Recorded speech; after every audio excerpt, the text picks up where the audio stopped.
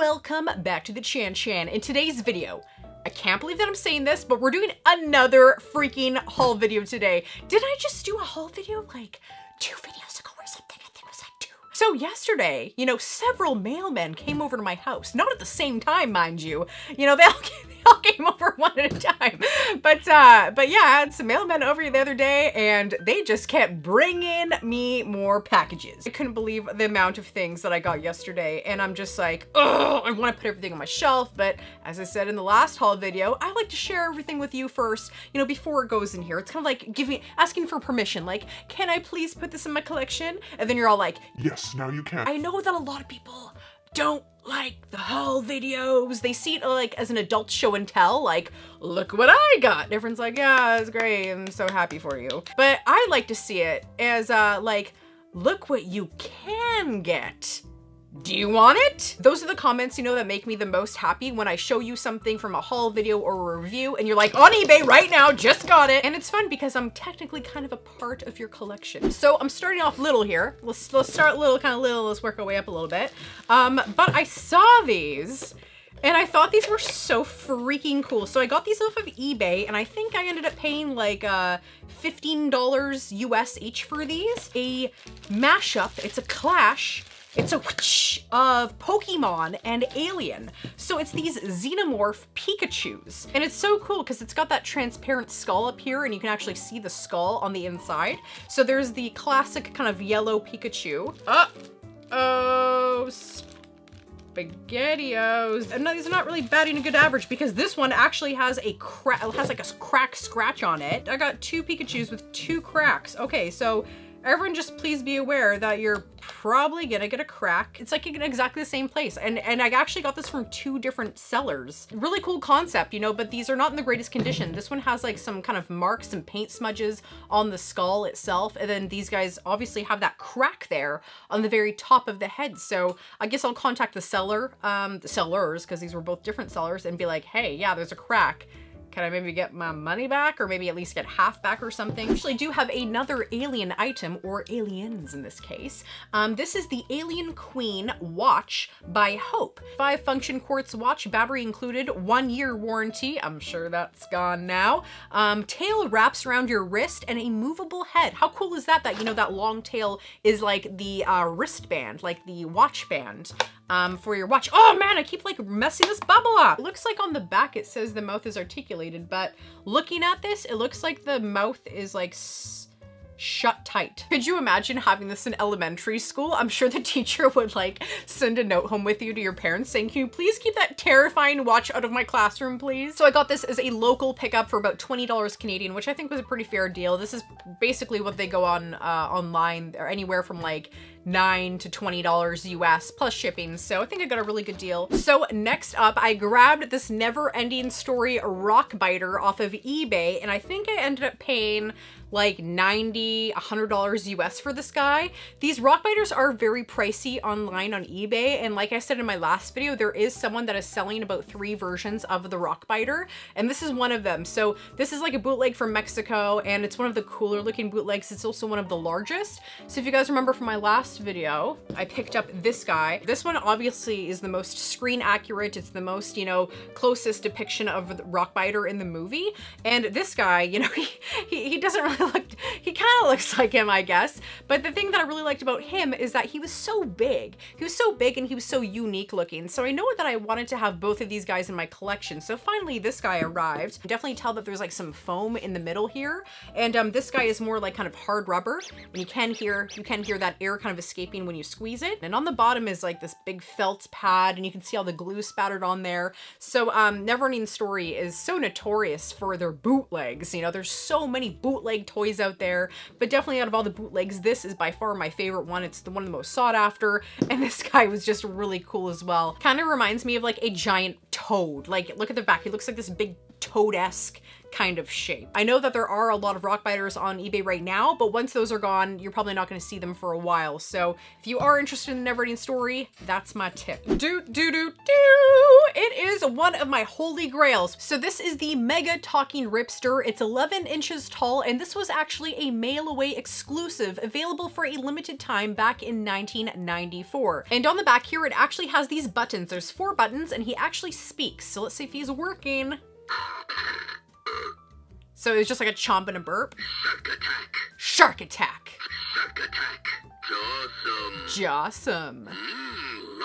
Lunch. Lunch. Look how big this guy is compared to the normal Street Sharks line of toys. Like, look at that. This guy's so tiny. Looks like a little minnow compared to this jumbo guy. He's made out of that classic kind of rubbery material that all the toy line is made out of. His arms do move like this, these giant, meaty, muscular, veiny arms. And then also, of course, you know, his lower half here is all hard plastic. So that mouth is just so impressive. Look at all the detail in there. I mean, look at the tongue. Look at the texturing on the tongue and the detailing, you know, of the teeth and everything. Really, really cool. These guys are pretty rare, but you do see them on eBay. I'd say like at least once a month. There's one on eBay for sure, averaging about $400 US, depending on the condition and such, of course. But, you know, when all said and done with import fees, you know, if you're not in the US, and also shipping and such, you're looking at close to $500 US, which is insane for these figures. And when you are getting these figures in particular, you want to make sure, obviously, that the sound box is working.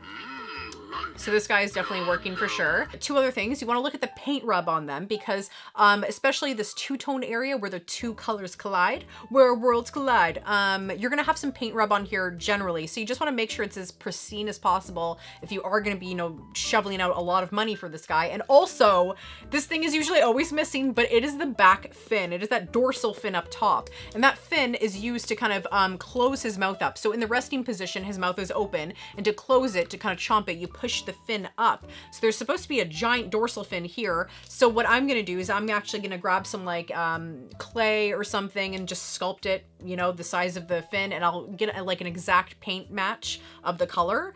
So then it'll look like it's a complete figure. No one will know, you know, unless you really look at it close up. So I actually got this guy along with 3 other items in a trade deal that I did with somebody. And in that trade deal, I also gave like some duplicates, like my Never-Ending Story bat. That thing's very, very rare, but I had 2 and I didn't need 2. So I included that in the trade. And I will show you the other things that I got in that trade. So I got Ripster, Mega Talking Ripster, that works. He doesn't have a fin, but he works. So like I said, I got the Ripster, I got these 2 Lord of the Rings figure box sets along with this sealed Velociraptor from the Lost World Jurassic Park. So this is the Kings of Middle-earth box set, and it's really cool because it is kind of like the major kings and lords in Lord of the Rings, like Prince Isildur, who cut off the ring off of Sauron, and King Elendil, who's actually Isildur's dad. And then there's King Theoden of Rohan. There's Aragorn, King of Gondor. There is the King of the Dead, which is a really cool figure. I believe that one is glow in the dark. And there's also the Witch King, who is one of my all-time favorites. I love all the evil characters in Lord of the Rings. The Mouth of Sauron character is a really cool one as well. In this box set, we have King Elendil, we have Sauron, and we have King Gil-galad.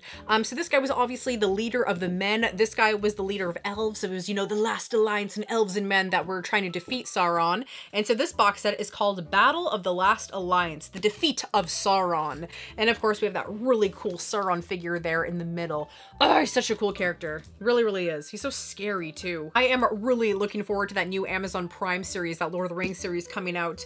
And you know, with that, I hope is a whole new line of toys that comes out. And I hope that they're as good as these Toy Biz figures were. The only thing that sucks with these Toy Biz figures is that their weapons were really prone to bending. Like they would just naturally just start to bend and curve due to the material that was used. So, you know, I really hope that they live up to these Toy Biz figures because this was a fantastic line. And then the last item in that Ripster trade lot was actually this 1997 Hasbro Velociraptor hatchling. And I love the hatchling figures. I think they're so unique. I love the way they're displayed in these test tubes, and they kind of have like laboratory, like a laboratory background in there. There's just fantastic sculpt work and paint work on these little hatchlings. They're so detailed for the this, you know, small kind of little figure. And I just absolutely love these, and their eyes look so realistic to me as well. Very, very cool figure. So it's nice to finally have this raptor that I didn't have, this baby velociraptor. So that was that lot. And I actually had a shirt come in the mail. This actually came at the perfect time. I should actually be wearing this right now. This is a Lord of the Rings Tree of Gondor shirt. Everyone always asks me where I get my t-shirts from. I have so many freaking amazing nerdy t-shirts. I love, you know, collecting t-shirts, especially, you know, ones that I can actually wear. And it's really hard because a lot of the t-shirts out there that I want, they only make them in men's sizes. So it's always hit and miss. It's like, am I an extra small? Am I a small? I don't know. So thankfully this one fit. This is the Tree of Gondor from the Lord of the Rings. And I actually don't have any Lord of the Rings t-shirts until now, you know, so I wanted to add this to the drobe. That's a cool way of saying wardrobe. I don't know, I just kind of made that up. So if it's not a word, let's make that a word. Okay, so next item. So you remember I just showed you guys this Lost World Jurassic Park Velociraptor hatchling, and look at all of these eggies. These three are actually the complete set of the Jurassic Park 3 hatchlings, and these guys are exactly the same, and they go with the Lost World. And I also have the T-Rex as well from this line. So I have like the complete set of Lost World and Jurassic Park 3 hatchlings. So the really hard thing to get is the original Jurassic Park hatchlings. They actually came in these cardboard boxes. There is a Velociraptor and there is a Triceratops, and they're kind of painted differently. So I'm always on the lookout for those guys. Red Velociraptor, we have this blue Triceratops, and we have this, oh, come on. And we have this green T-Rex. So the cool thing about these guys, you know, not only are they actually electronic and make sounds, but they have more vibrant and kind of saturated paint job. And they also have these really cool eyes, things here where you can complete the circuit with your finger. So if you do that, and let's do the Triceratops. Triceratops also needs battery change. Again, they all need battery changes, but this one I think is the best. And that is the little baby T-Rex. And as you can see here, it kind of has like that bandage wrap. It's the injured little juvenile T-Rex. So they just covered that up. They didn't even like, they didn't like show the band-aid that a band-aid was there. They just painted over it. So really cool green paint job on this guy. And the thing I like a lot is that this Triceratops has such cool glowing kind of blue eyes. They're very, very, very pretty, you know, compared to the Lost Worlds one. So if you can do a little comparison on these, you can see there's obviously a different paint job, exactly the same sculpt, but just different paint job, a little more vibrant, a little more saturated, a little more detail, but same sculpt and everything. And also they changed the eyes. They changed the eyes around as well. They actually also have a little hole at the bottom of the egg. So when you put this guy down like this, you can actually kind of press it and he'll make the sound as well, so you don't have to open the whole egg. So for these three hatchlings, I paid about $100 US on eBay for these guys, which is actually a really good deal because these hatchlings are getting so freaking expensive. Like they really, really are. And like, if you wanted to get this guy right now, this sealed guy, it's like $150 to like $200 for him. Like it's pretty crazy. So I actually got these on a really good deal. I got these on auction and I paid $24 for both of these together. It just sucks because one of them is missing the front shell piece, but I mean, who cares because they're so freaking cute. Okay, so we have 3 more items left. Two of them are particularly, woo! There's 2 things that are Lord of the Rings and 1 thing is Jurassic Park. Well, Lost World Jurassic Park to be exact. So this thing is from Lord of the Rings and it is a deluxe fell beast. This is a fell beast here, this little creature, this kind of wyvern-like dragon. Sauron bred these guys to serve as beasts for his lieutenants to ride, his ring wraiths, his Nazgul, his dark riders, his black riders. Man, those guys had a lot of names, but there he is on top here, the ring wraith up top, and he's kind of got his hands in kind of like this stirrupy holding position, and I believe this guy was supposed to also come with a sword if I'm not mistaken, so he is missing his sword, but you know, in place of his sword you can just put his hands through this little rein here. I was able to get this used secondhand for like $70 Canadian, I believe. It's got a lot of really nice detail on it for sure. It's got articulated wings, you know, that can go side to side kind of like this. They kind of have a little bit of give if you want to kind of move it like this and like this. And also you can move them up and down like this to suit your fancy and whatever angle you want them at. The wings are so cool. I love all the details on these. There's like little rips and tears and there's so much texture and veins and little bumps. Love the wings on here. And also his body has really nice scale detail as well. And look at that head. I love how that tongue is out. He's like, Bah! So it's like he's making, you know, that sound. He's calling for the ring. He wants his master to find the ring. But this is gonna look so sick, like flying around the room. I'm gonna definitely hang this up for sure. I don't have the greatest track record hanging things up, but I learned my lessons. Lessons were learned. Things were broken, but I learned from it. So this here, clever girl. So this here is a tiger velociraptor from the Lost World Jurassic Park. It is a mask, believe it or not. I don't know how the hell you're supposed to wear this thing, but this is a mask, and tiger velociraptor is my favorite velociraptor color scheme out of all the velociraptors in the Jurassic Park franchise. I just love that color scheme. It's so cool. So this is a giant mask that I got on a used site, and I had to pay to get this shipped in, and all said and done, shipping, everything, this was $150 Canadian, which I think was actually a really good deal. It's in very nice condition. Nothing's like breaking off of it. There's no crazy paint rub or anything. It's a very hardy mask. It's very heavy because it's full of a lot of papers and foam right now to give it a little bit of shape. This is probably the closest thing that you'll get to having like a real dinosaur in your house. Apart from having a statue, and apart from having like a reptile in your house. Like this is the next best thing. The texturing, the sculpt work, and the detail on this are just phenomenal. Like look at all these little grooves, the sculpt details, the bumps, there's like little dimples and everything all over this. It's a really, really well done. And even the paint job on here is pretty fantastic. And like, look at this eye. Look how scary that looks. It's so cool. It's like my own little pet velociraptor. I freaking love this. So it's got that official JP stamp here, and it says, if I can make this out, it says Raptor, Jurassic Park, Universal City Studios, something or other. And I'm assuming this is probably gonna say like 1996 or 1997 on it, depending, you know, when it was made, because the tiger velociraptor was obviously in Lost World Jurassic Park. And like, look at the teeth on here too. Like, whoo, they're sharp. And in here you can see like some foam padding in there and everything. I don't want to get my makeup on the inside of this, but I will just for science try to kind of put this on a little bit. Could you imagine going grocery shopping like this? Gotta admit, this is pretty freaking sweet. Okay, everybody, congratulations for making it this far. And now we come to the final item. Yeah, and it's a good thing I'm wearing my Gondor shirt because it is Lord of the Rings themed.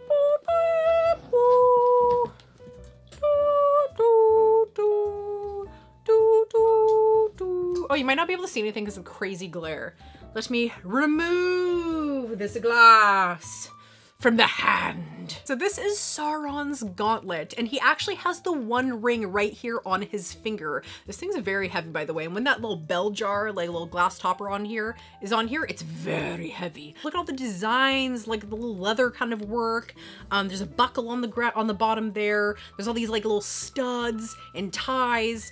Oh, it's just so cool. And I absolutely love this knuckle area so much. It looks like, you know, Sauron's helmet as well. So on the bottom here is a bunch of writing. I believe it's exactly kind of what's written on the ring. And on here is a little plate, and it says Lord of the Rings Gauntlet of Sauron, limited edition, 1 of 3,000. So let me put this here, and I've never taken this off yet, but let's see what happens. Oh, I see. Okay. I see. So, oh, you can pose it, but I like the way it was posed. So let me not, I don't want to move things around too much. Made in India, limited edition, 1 of 3,000, number 0770. So we have a number 770. How awesome is that? So I believe this is from a company called United Cutlery. They did a lot of like masks and weapons and such. And I actually didn't know that they had this Sauron gauntlet. So such a cool piece for sure. So I ended up seeing this on a used site that was not in my city. It was like an hour and a half away. And when I saw it, I was like, I have to have this. So the person had it priced at $1,000 Canadian. No way in hell am I paying $1,000 for it. No way am I paying $500 for it. Obviously it's worth a lot of money. You know, it's definitely worth, you know, the $1,000 Canadian and such, but I am very frugal. I'm very cheap. I'm very thrifty. I'm very smart with my money. I wait for things. things or a barter and stuff. And I offered him about 350 Canadian dollars and he said yes. He was like totally okay with that. He's like, yeah, sure, that's fine. So it just sounds like he just kind of wanted to get rid of it. He wanted like an okay price. So he didn't like come back to me with a barter. He wasn't like, oh, you know, an extra 50 or an extra 100. Like he was okay with that. I was just ecstatic to have this. So I'm so happy to add this to the collection. You guys know I'm a big Lord of the Rings fan. So how cool is it to actually have, you know, like the One Ring and the Hand of Sauron, you know, in your collection. So that is my haul, everybody. It is very awkward holding this giant velociraptor head. So we had everything from, you know, Pokemon, Alien, Street Sharks, Jurassic Park to Lord of the Rings in this haul. And definitely, like I said, it is the year of quality over quantity. Definitely some holy grails for sure, like this Ripster. And I mean, how cool is his hand? Look at this. Look at this mask. Oh, my arm is getting very, very tired very fast. So in the comments down below, I'd love to know what your favorite item was in this haul. It's so hard for me to pick because there's such really cool things in here from some of my favorite franchises. So in the comments down below, love to know what your favorite item was. So please remember to like, comment, and subscribe. I come out with new videos every week. Come check me out on social media and help support the channel on Patreon. So thank you all so much for watching and stay legendary.